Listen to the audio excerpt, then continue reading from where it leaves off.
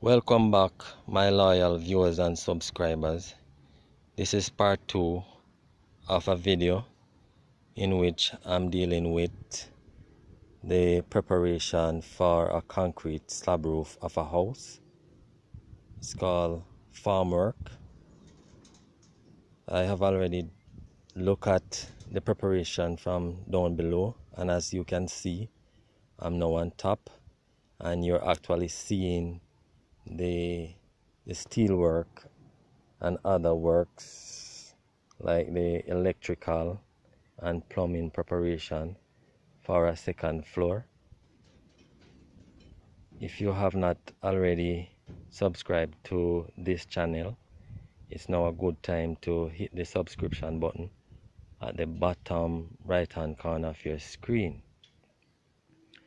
Now, as you can see on screen, it's very sunny. Actually, the sun is shining in its glory, but I'm trying my best to focus my camera on the work that is already in place.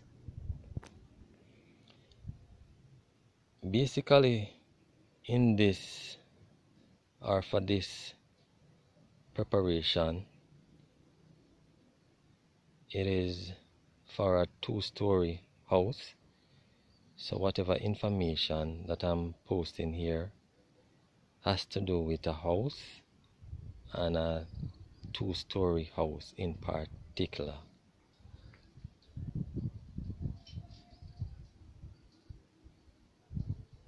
If you want to calculate the amount of steel that is needed to do a slab work or a concrete slab roof, you can hit me a question in the comment section, and I'll use the measurement that you provide to calculate the amount of half-inch steel that you will need to do a particular area or a particular house based on size. Now, on screen you will see some squares, and these squares came about as a result of how the bars were laid. Actually, there are 3 layers of rebars. The first layer, the bars run from the back of the building to the front of the building. A half-inch steel bar in Jamaica measures 29.5 feet, and each one of these bars run from the back of the building to the front. So these bars, they are placed 6 inches apart. The first 2 layers, the ones running from the back of the building and the ones running across the building, are 6 feet apart. I'm sure you can see what I'm talking about on screen. So each bar running from back to front, measuring 29.5 feet, are laid 6 inches apart, and the second layer going across the building are also laid 6 inches apart. And that is how you get these squares, 6 inches by 6 inches. For this particular building, there's also a 3rd layer, and you have bars going across and from back to front just the same, but the difference is that these bars don't go the entire, they don't run across for the entire building, because really what these bars are for is reinforcement or overload.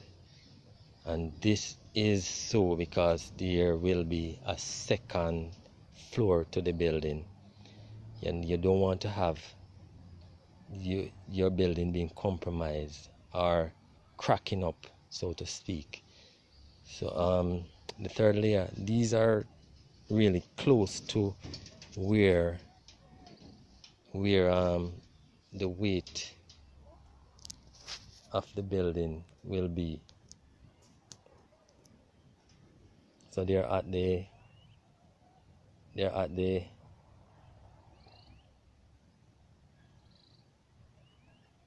areas where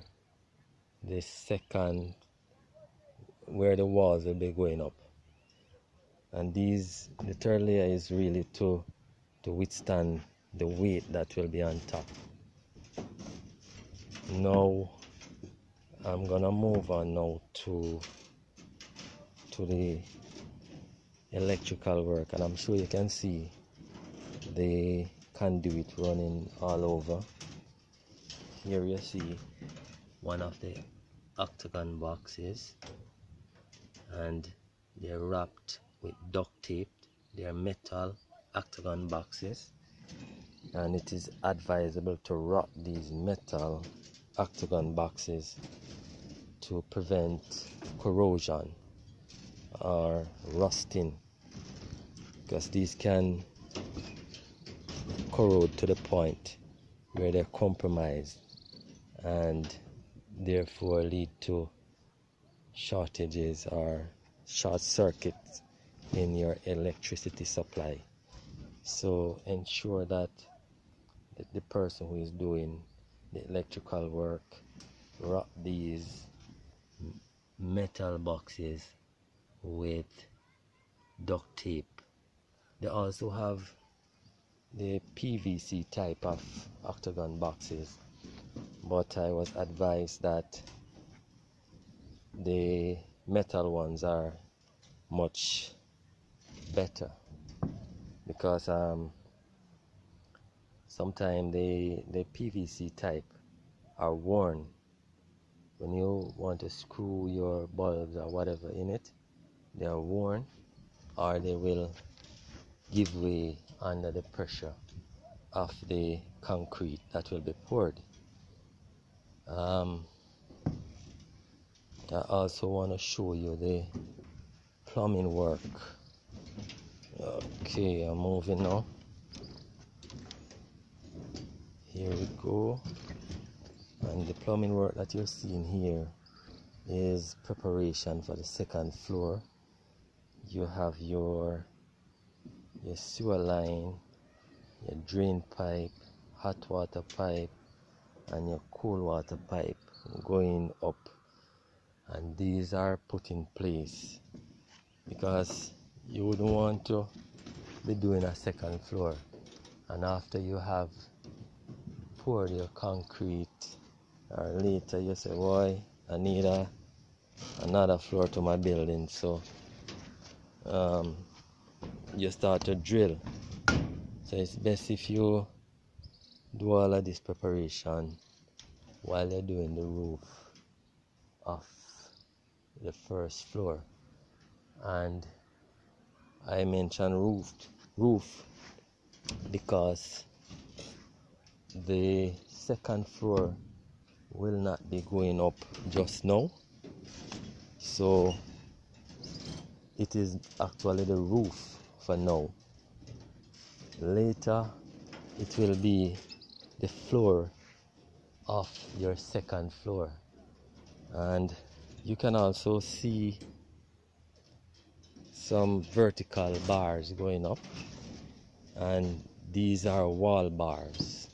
They are wall bars and column preparation. All these steel or bars that are sticking out vertically, they were put in place because, as I said before, there will be a second floor, and all of this work is necessary now, so as to avoid the hassle and headache going forward.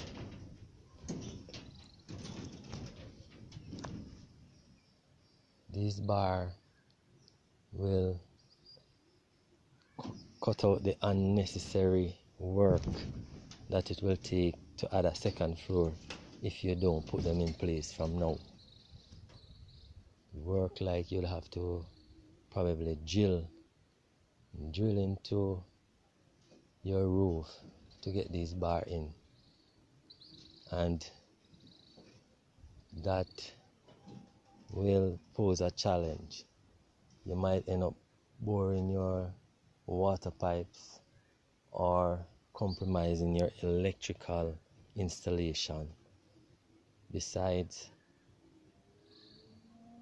it is said that when you actually do it this way, when you put in the column bars and the wall bars, it allows for a stronger building. I don't know if there's any other thing that I'm missing out on, but if you have any questions, you can post it in the comment section, and I will be responding as best as I know how to.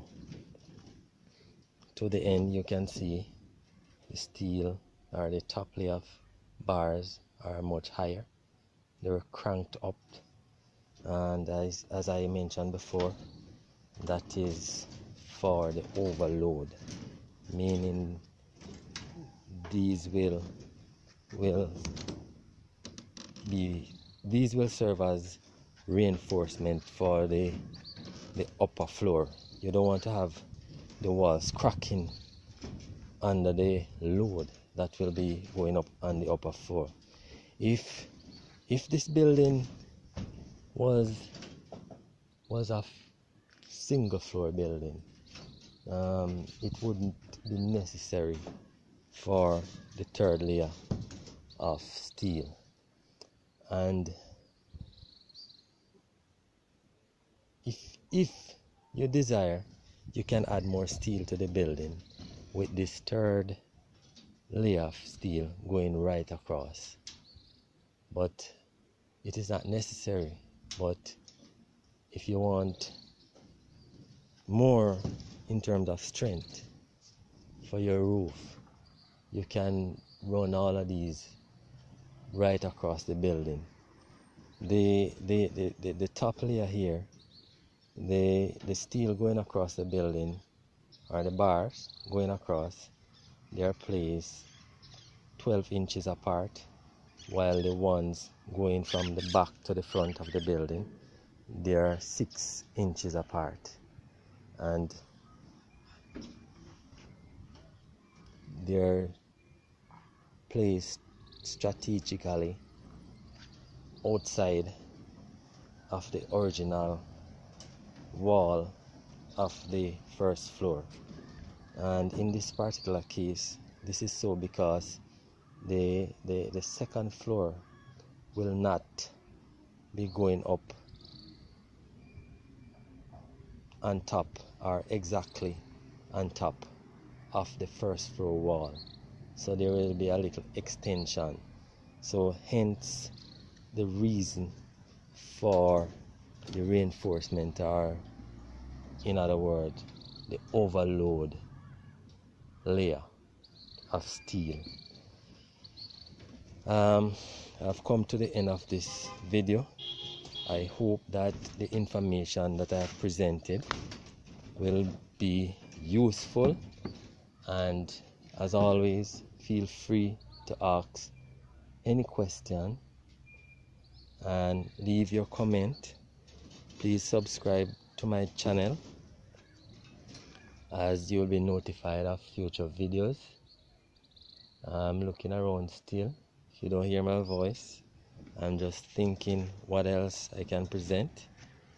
I don't really edit the videos. These are raw footage because I'm really busy, but I also want to help prospective home owners who would want to build with the necessary information so as to guide them and to avoid pitfalls that are involved in building one's own home. The electrical work that you're seeing here involves wiring for cameras, wiring for light bulbs, wiring for AC units, and wiring for cable. The wiring costs, it runs from 3,000 Jamaican dollars per point upwards. You can negotiate. You also have the plumbing work, and as with anything else involving construction, you have to negotiate. There's a rate sheet that I posted in my other video, and I'll be posting it here, and you can use that rate sheet as a guide when you're negotiating. And as I have said in my previous videos, it takes a lot of work. It takes a lot of work doing your own home, but it gives you a peace of mind knowing that you have designed exactly what you want from scratch. So the information that I'm providing here is to help you as to minimize costs, because there are lots of saving to be had when you have information, when you're armed with information, and when you have the right person doing your work. You can actually be your own contractor, and you can be your own contractor, so you can minimize the amount that you spend while maximizing what you actually get. I'm gonna leave it there for now, but do subscribe, leave your comment, ask your questions,